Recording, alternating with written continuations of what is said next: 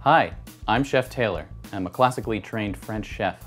I'm here to teach you a little bit about French food, and hopefully with a little scientific understanding, you can learn to recreate these classical French dishes in your own kitchen. Today's episode will be about recreating French classics in a way that's more manageable for the home chef.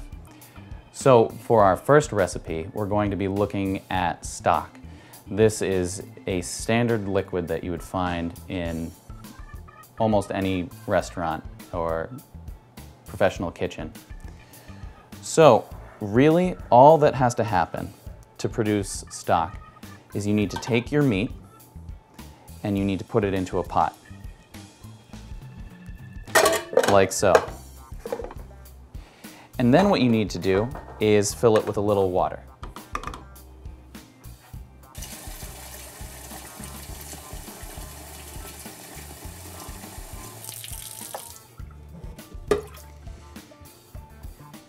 You'll want to fill up your stock pot with enough water to just cover your ingredients. That way it can maximally extract any of the flavors and gelatin that you need for your stock. And now we'll put this into the oven. I will clean up and then we can move on to our Beef Bourguignon.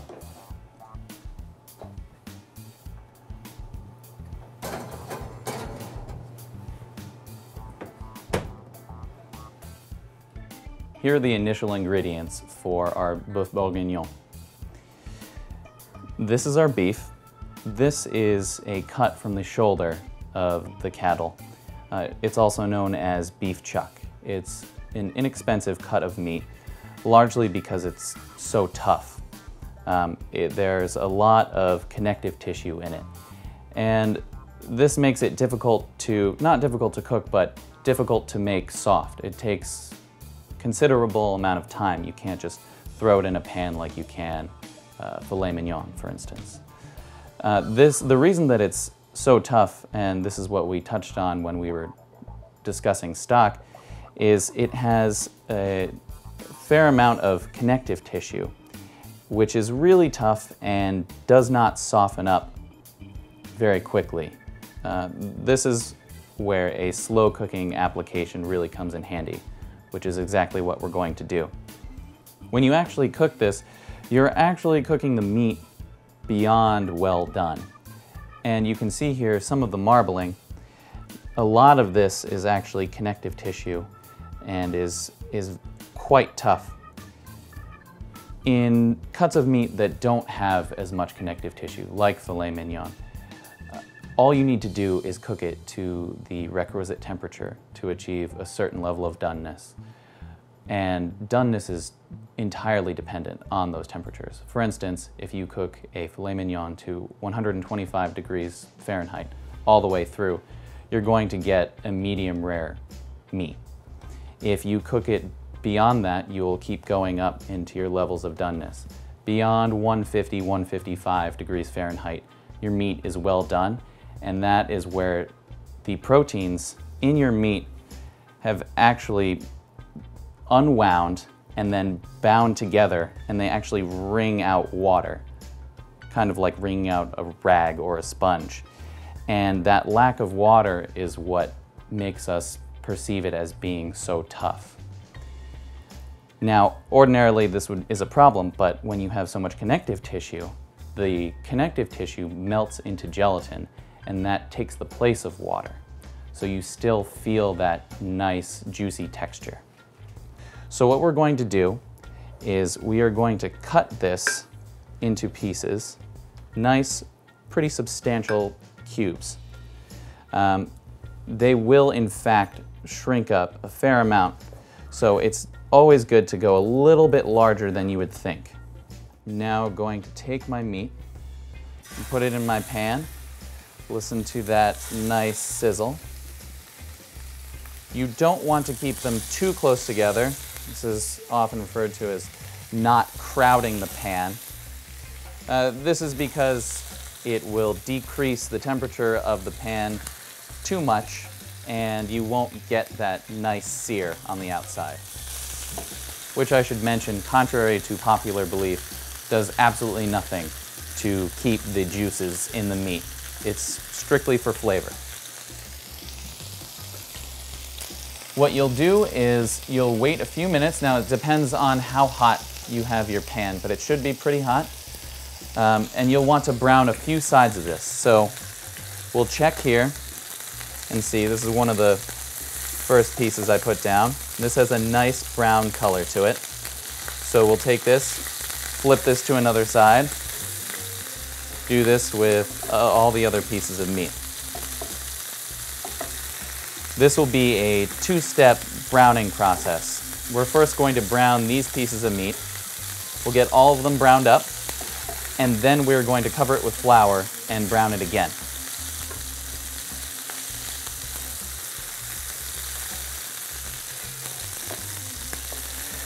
You'll see this bowl here. I'm going to put a little flour in, and any pieces that are done browning, I'm going to put in that bowl to prepare it to flour and then brown again. So now the last bit of this meat has been browned for the first time. We'll get this into our bowl. We'll let this sit and cool for a bit. In the meantime, we will take our bacon. This might be the more familiar look to you. This is what you'd see in your supermarket bacon.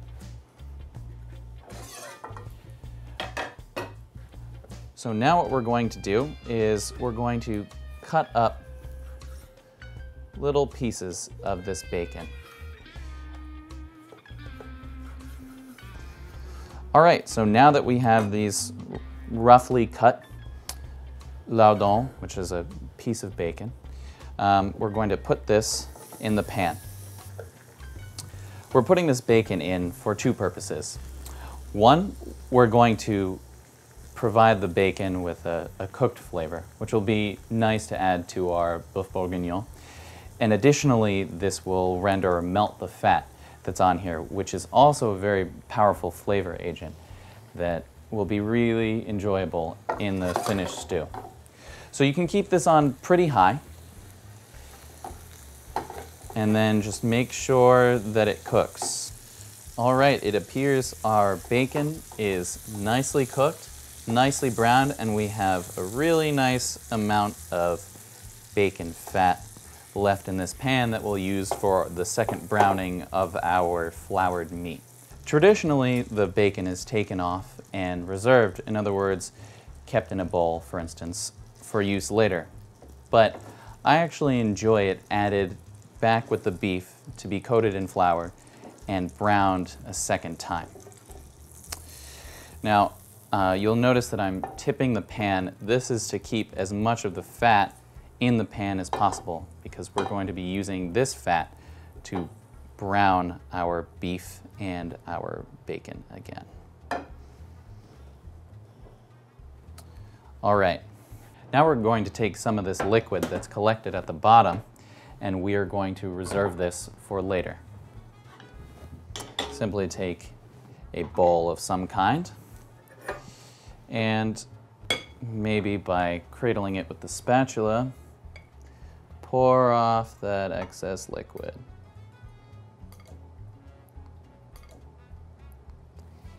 And then we will proceed to flour this. So we'll add a little bit to the top, and then we're going to mix it up. Now this will get a bit gelatinous and sort of gloopy looking. That's a technical culinary term, which is what you want. This is effectively making some kind of, almost like a deep fry batter that we're going to shallow fry. And this will make this nice crust, and you will get a nice browning of the flour, which is a slightly different browned taste. Okay, you can see that this is nicely coated. Doesn't look nice, but it will be very nice in a moment. So, making sure that our pan is nice and hot, and we will add in a few pieces at a time. You can see it's starting to bubble, and when you add flour, it will bubble a lot more than it would normally.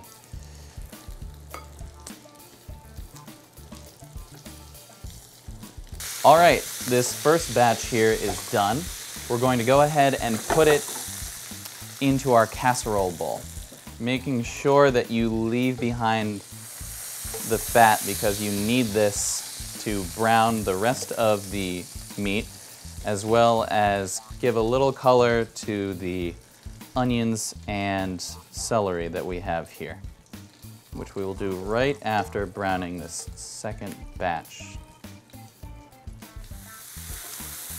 All right, these are nicely browned. So we're going to tip this again to allow the fat to drip to the front so we can take it off and leave it in the pan because we'll need this for the vegetables.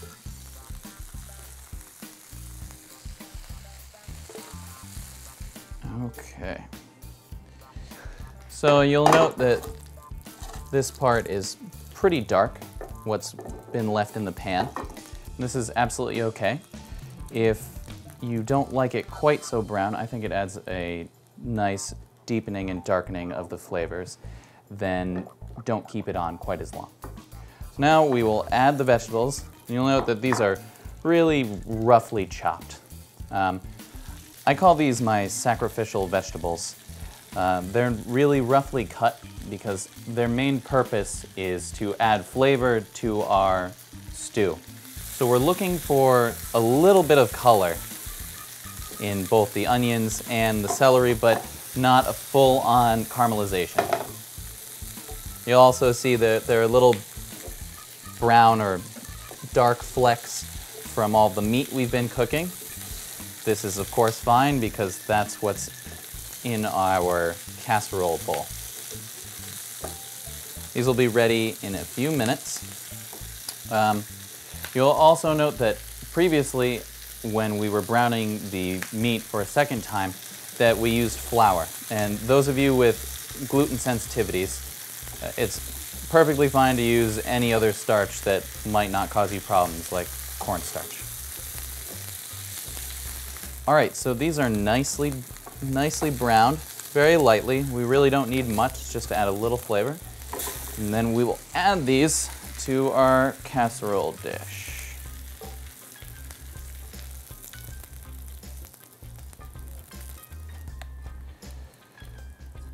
Now this is almost ready for the oven.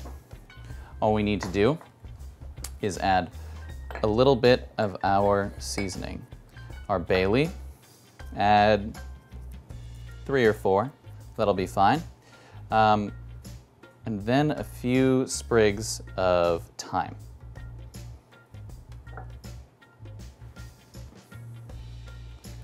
And then make sure that everything's nice and flattened out. We will then add our wine. Now, it's okay if it doesn't come all the way up, but it's nice to have it pretty close to the top of your ingredients. Now we're going to add our last and one of the most important ingredients, salt. You can be pretty liberal with the amount of salt that you add because as this cooks, it will absorb into the meat and it will not taste as salty. Give it a good mix so that the salt can go all throughout the rest of your Beef Bourguignon, and then we'll be ready to put it into the oven. And while we wait for that to cook, we will prepare the additional vegetables, which we will add at the end when we plate.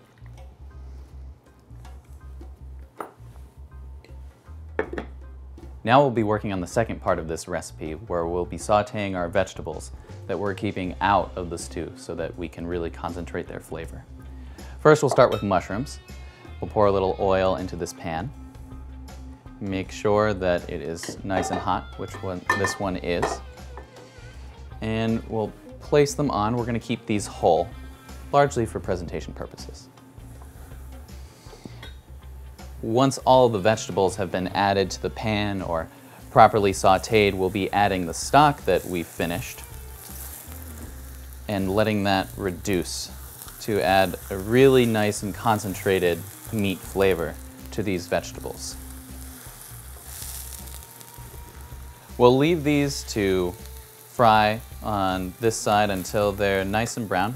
Fortunately, mushrooms are pretty forgiving, so we can keep them on for sort of any amount of time, but once they start to get soft, we're going to flip them.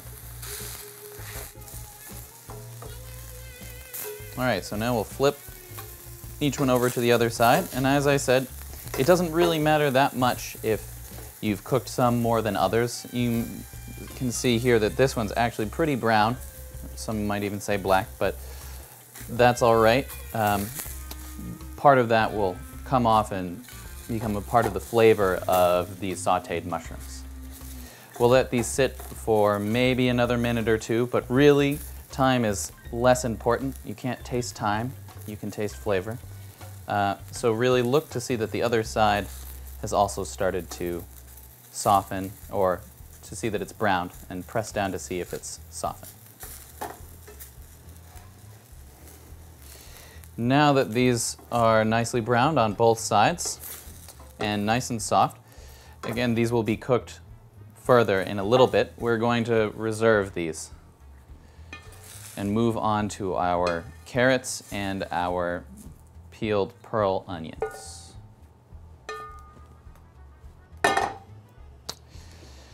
Now you'll probably have to add a little more oil because mushrooms tend to absorb whatever you've put into the pan. Add our oil to our hot frying pan, and now we'll add our onions.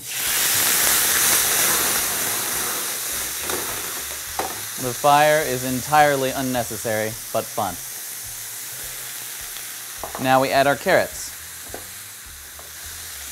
Make sure that the carrots also are touching the bottom of the pan. If they're sitting on top of the onions, they're not going to cook evenly.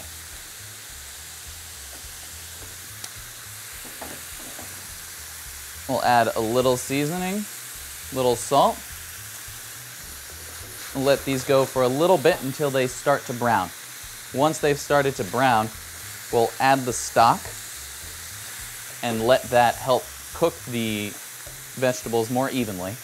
And then we'll let it reduce until it has a really nice consistency and is no longer liquidy. So these have started to brown nicely, and now it's time to add a little bit of the liquid that we had in reserve from the meat. This will concentrate down and add a really nice flavor. We'll also add a little supplemental stock.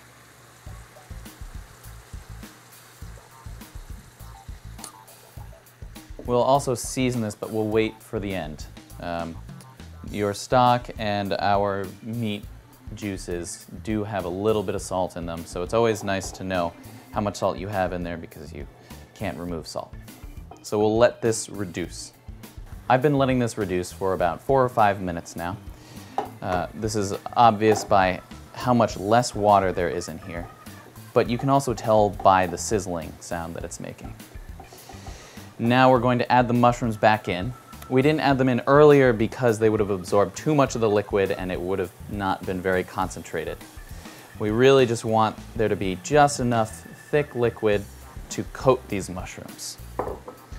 Give these a nice mix. Make sure they're nicely coated.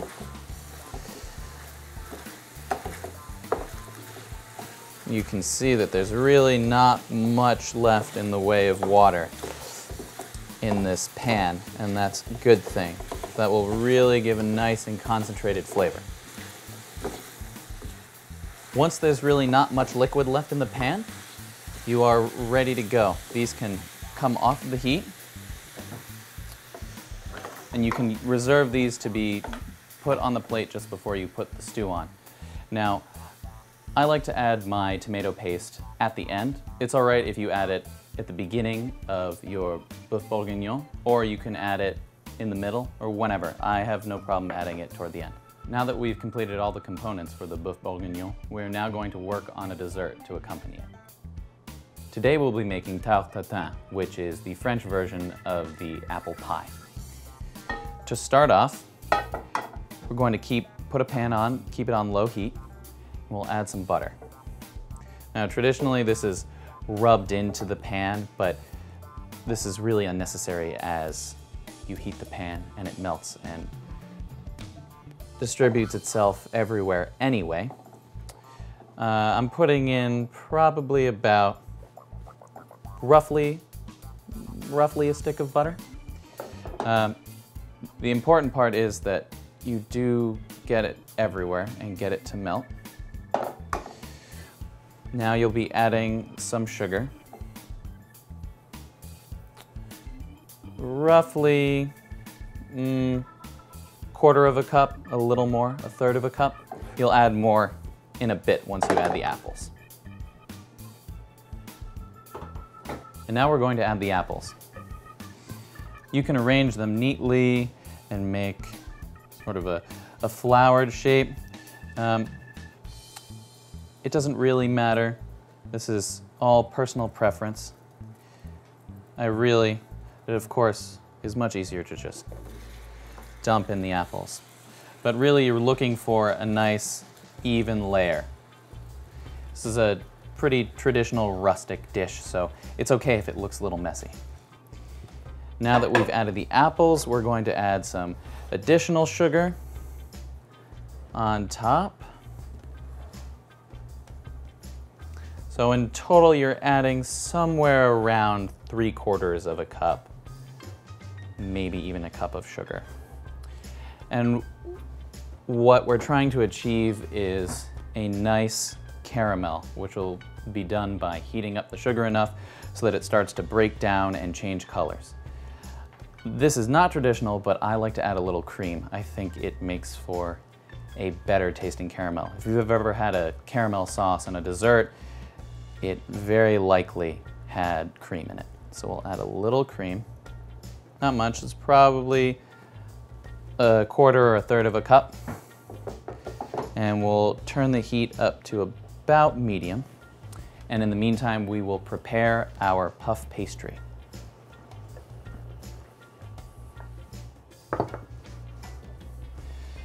I've selected this plate because it is roughly the size of this pan, which is where our dessert will be cooked in the oven. So I'm just going to place this down and use this to trace our rolled out puff pastry. This will come in virtually any grocery store, and they're often not quite large enough to fit a pan this size. So if necessary, just take your rolling pin and roll it out. But I have already done that. Remove the excess. You can save this for later, flour it a little bit and put it in a bag, and you can keep it in your freezer and use it for other purposes. Once this starts to take on more of a brown color and caramelize, I'm going to take this puff pastry and put it on top while it's still on the stove and let it rise a little bit. Then I'll place it into a 350-degree oven and leave it there for 10 to 20 minutes until it's nice and golden brown on top. In the meantime, while this is in the oven, I'll plate up the Beef Bourguignon, and then when we come back, I'll be presenting all of the dishes that we've done today. Here are all the dishes that we made today. First was our meat stock, wherein we took bones and meat and extracted their flavor and gelatin in water over 12 hours in the oven. Here we have our Beef Bourguignon, where we took our tough cut of meat, the chuck, and we braised it in a liquid of wine and various herbs. And then we took our mushrooms and carrots and onions and cooked those separately to consolidate and keep their flavors distinct from the stew, and added those separately at the end. And finally, we have our tarte tatin, which is essentially an upside-down apple pie, where we took and caramelized apples with sugar and butter and a little cream, and then layered on top of that puff pastry, which we let rise a bit in the pan and then finished off in the oven. Thank you for joining me on this scientifically informed French adventure. I'm Chef Taylor, and I hope to see you next time.